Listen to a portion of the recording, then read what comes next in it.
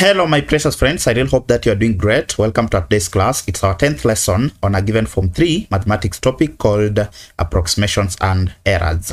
So we are looking at our 10th example, which reads that a carpenter has a 3-meter long piece of timber that he wishes to cut into 7 equal pieces. He approximates 3/7 meters to 0.42 meters. Calculate the percentage error in this approximation. So we'll start by getting the error that was committed. So the error that was committed in the measurement will be, the actual measurement was supposed to be 3/7 meters. Then of course the approximate length was 0.42 meters. So to get the error that was committed, we'll take 3/7 meters minus 0.42 meters. If you feed this on the calculator, 3/7 minus 0.42, you're gonna get 3/350 meters. So this is the error that was committed. Now for us to get the percentage error, in the measurement or in this particular length will be given by, so we'll take the error in the length,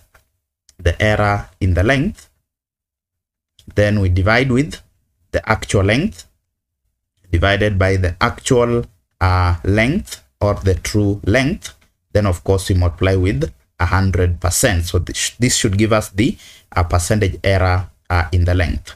So this will be equal to, so the error that was committed in the measurement of the length was 3/350. So this is 3/350 meters, then divided by the actual length. The actual length was supposed to be 3/7 meters. Remember, 3/7 was the actual length, then 0.42 was the approximated value.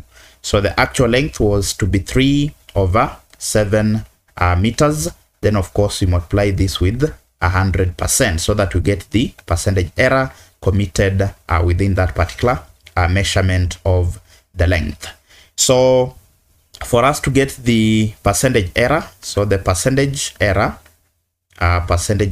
in the length, in the measurement of the length, will be given by, so if I take 3/350, then of course divided by 3/7, this one is going to give me 0.02.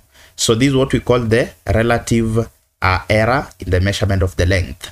Then of course if you multiply with 100%, now this gives you the percentage error. So in short, relative error multiplied by 100% gives you the percentage error in the measurement. So 0.02 multiplied by 100%, this will give us 2% as the error that was committed in the measurement. So next we look at the example number 11, which reads that calculate the percentage error when 2.77 is truncated to 3 significant figures. Remember the 3 dots simply signifies that the 2.77 is actually a non-terminating decimal, or what we call a recurring decimal. Now to get the actual value, we'll first of all convert the recurring decimal into a fraction so that we get the true value. Now to achieve that, we'll start by saying we will let the r to be equal to the fraction to be r, to be equivalent to 2.777. Of course it is recurring, meaning that the number of 7s are not terminating. Then of course if I multiply this first equation by 10, this will be 10r is equals to, so the 10 is going to shift the decimal from between 2.7 to between 7 and 7. So this will give us 27.777. Of course it is recurring, so the number of 7s after the decimal point do not matter. Therefore, to get the value of r, I'm going to subtracting equation 1 from 2, subtracting equation 1 from equation 2, we're gonna get the following. So equation 2 was 10r is equals to 27.777, of course recurring. Then of course equation 1 was r is equals to 2.777 recurring. So if I subtract the two equations, I'm supposed to get the value of R. So 10R minus R, of course, I'm gonna get 9R being equal to 27.777 minus 2.777. Of course, this will give me 0, 0, 0, then point. 27 minus 2, I'm gonna get 25. So it simply means that 9R is equivalent to 25.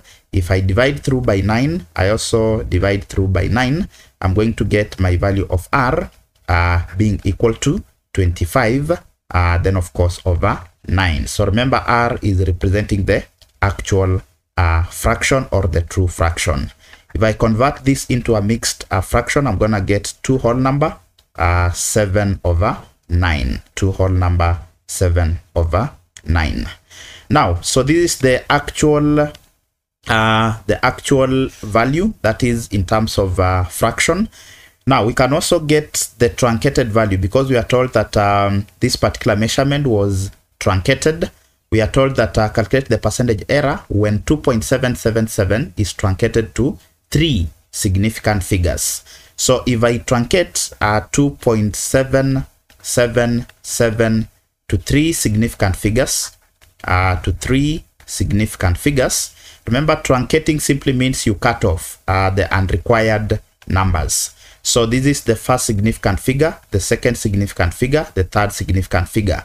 So I'm going to truncate. So it means that the other values that come after the 3 significant figure do not matter. So this one, we cut them off. So that is what we mean by truncating. So we'll only focus on the 2.77.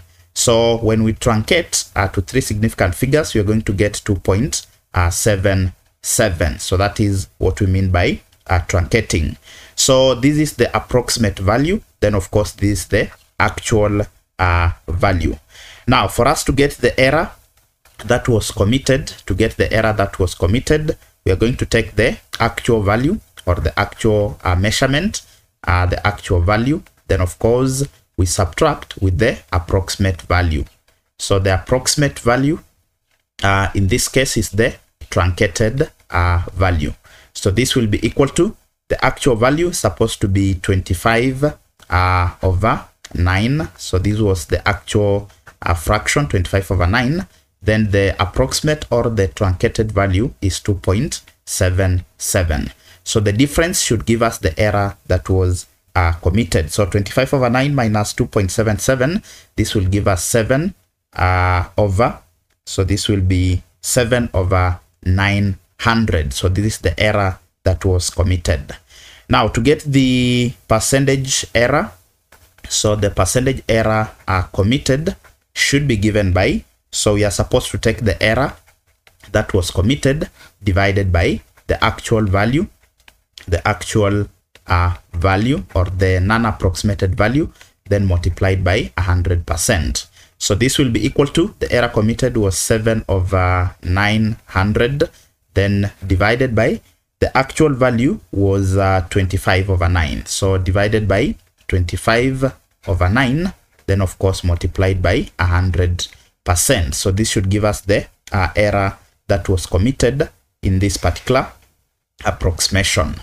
Now, if we compute this, we are going to have the following. So if you take this particular value here, this one should give you the relative error in the approximation.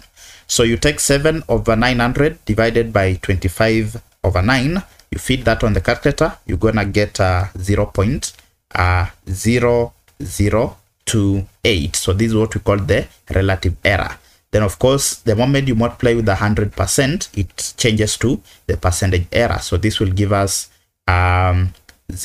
So this will be 0.28%. So this is the percentage error that was committed due to the truncation to 3 significant figures. Then we look at example 12, which reads that the mass of a metal is given as 14 kg to the nearest 10 grams. So that means that the least value that can be written or that can be taken is 10 grams. So find the percentage error in this particular measurement. So we're going to start by getting the absolute error. the absolute error in the mass,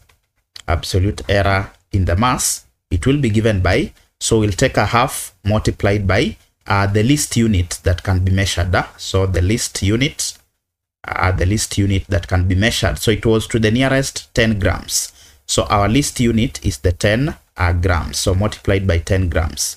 Now, because the mass is given in kg, we'll be forced to convert the grams into kg so that it rhymes with our given mass. So this will be a half multiplied by 10 grams into kg. So this will be 10 grams divided by 1,000 grams. Then of course multiplied by 1 kg. So this will give us a half multiplied by 10 divided by 1,000. This will give us 0.01 kg. So a half of 0.01 kg, of course this will give us 0.005 kg. So this is the absolute error in the mass. So we can get the limits within which our mass is going to exist. So the actual mass was 14 kg. So the maximum possible mass will be 14 plus the absolute error. So 14 plus 0.005, of course this will give us 14.005 kg. Then the least possible mass will be 14 minus 0.005 kg. Of course this will give us 13.995 as the least possible mass. Now from there we are going to get the absolute error in the mass. So the absolute error in the mass will be given by, so to get the absolute error in the mass, we'll take a half of the maximum possible mass. So the maximum possible mass, then of course minus the minimum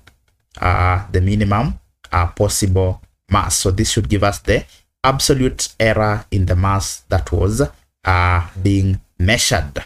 So of course this will give us the following. So if I substitute, I'll get a half of into the maximum possible mass was 14.005. So this is 14.005. Then minus the minimum possible mass was 13. So this was 13.995. So this will give me a half of course, if you take 14.005 minus 13.995, you're gonna get 0.01.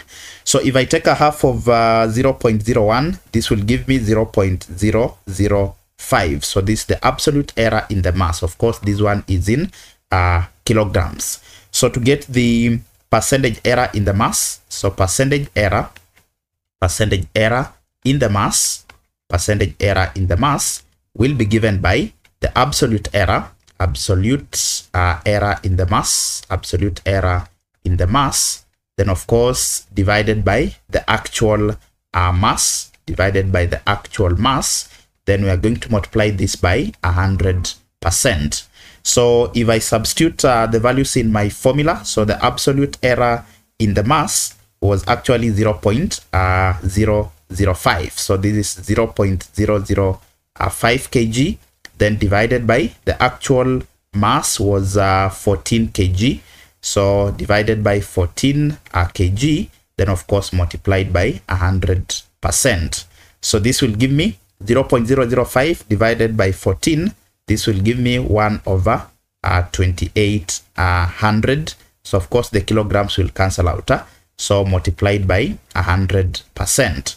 So this is gonna give me 1 over 28%. So this will be 1 over 28%. So the percentage error committed was 1 over 28%, because the two zeros are gonna cancel out. Now if I approximate this correct to 4 significant figures, this will be 0.03571%. So this one is correct to 4 significant figures.